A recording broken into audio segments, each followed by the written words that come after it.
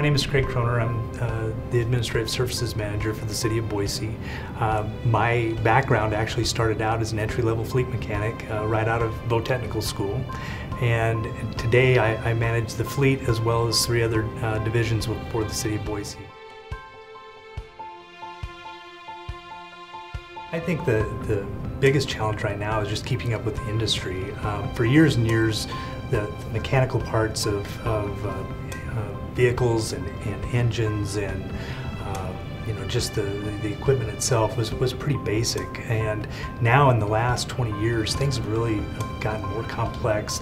It takes a lot more training. You have to be one step ahead of the evolution of the technology as it comes into the industry.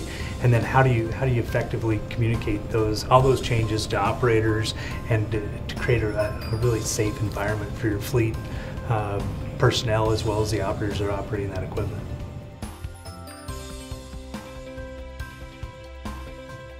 You don't always have to be right. Oftentimes I think we expend a lot of political capital when we're always constantly trying to make sure that everybody knows that we're the smartest person in the room when we're talking about fleet technologies and those types of things.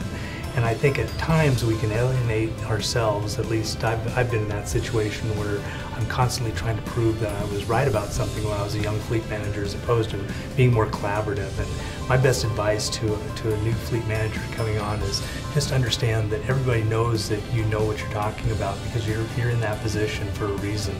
And that once you go through and evolve as a fleet manager, you'll know that sometimes you don't always have to prove you're right. You need to make sure that you're collaborating and everyone comes to the right conclusion.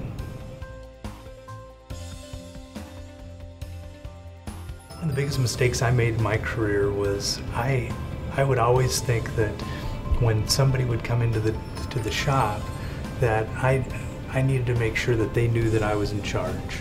And it was really about control, and sometimes that control you can lose a lot of people.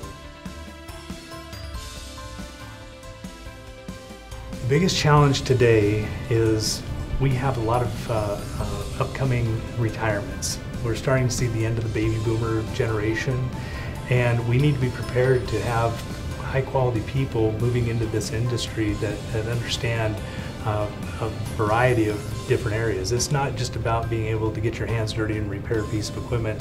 It's about being able to work within a fleet management information system, gathering data. What do you do with that data once you get it? What kind of analytics do you have to run to where you can paint the picture to where you can take that fleet from 2.0 to 3.0? Those are the things that we really need to be conscientious of, and making sure that our people are trained in order to make those things come to fruition.